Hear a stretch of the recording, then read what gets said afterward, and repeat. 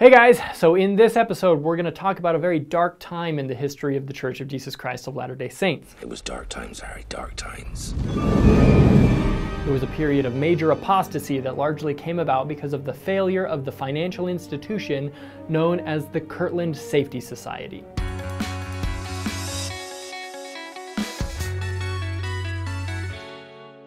So as Latter-day Saints congregated in Kirtland, Ohio in the 1830s, they ran into some economic challenges. Inflation caused the price of land and food to skyrocket. After the Saints completed the Kirtland Temple in 1833, the church was deeply in debt. Physical money was in short supply, and the closest bank was controlled by critics of the church in Painesville. So Joseph Smith and other leaders got together and were like, here's an idea, let's start our own bank. So they did, and got it up and running by January 1837. There were stockholders, the bank printed banknotes to be used as currency, it issued loans and hoped to turn a profit from the interest on those loans. It was a good idea that quickly hit a few snags.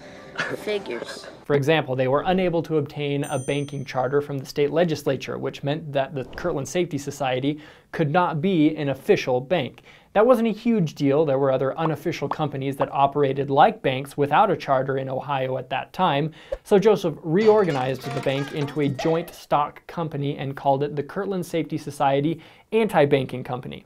So they temporarily dodged that boomerang, but the bank soon had bigger fish to fry. One of those fish was a guy named Grandison Newell. This guy was really excited to see the Safety Society fail. He and others went around buying up as many of the Safety Society banknotes as they could, and then they'd go in to redeem all of those notes for cash, trying to drain the Safety Society of their reserve funds, hoping to force a shutdown, which is just a really lame thing to do. Lame, lame, lame, lame, lame! So after only being open for a few weeks, Sidney Rigdon stops redeeming the banknotes and temporarily closes the bank, which in turn causes the value of those notes to plummet, which in turn enables Grandison Newell to buy even more of them. Grandison Newell was also the mastermind of a lawsuit against Joseph and Sidney Rigdon for operating a bank without a charter and issuing unauthorized paper currency. Joseph and Sidney lost in court and had to pay a fine. Now this begs a very important question. Was the bank operating illegally?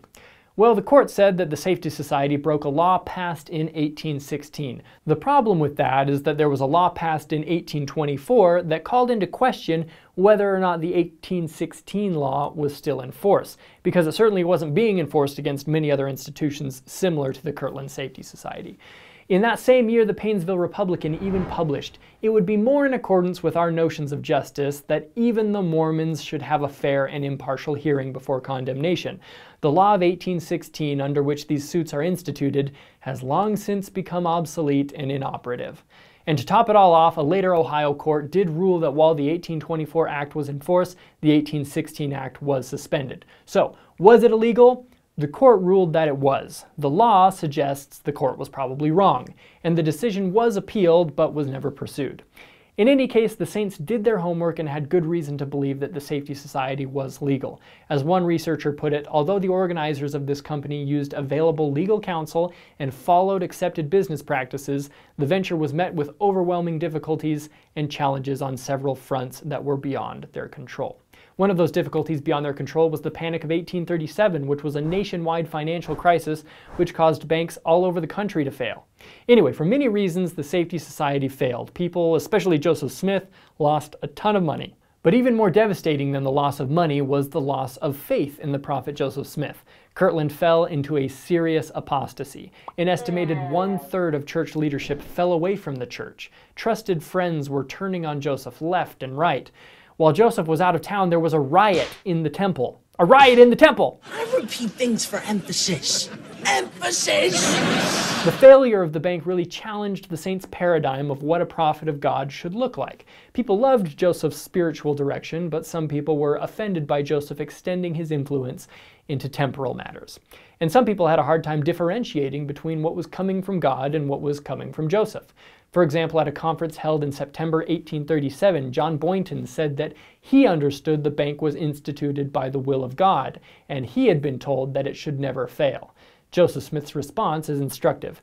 President Smith then arose and stated that if this had been declared, no one had authority from him for so doing, for he had always said that unless the institution was conducted on righteous principles, it would not stand.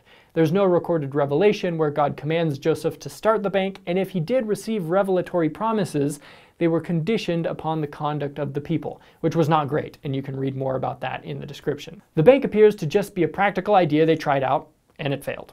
Latter-day Saints today understand that prophets are totally capable of making these kind of mistakes, so we don't consider the failure of the Kirtland Safety Society a huge issue. Now, there's a lot of stuff on this topic we didn't cover, some of it quite controversial. So if you want to know more, check out the links and notes in the description, and have a great day.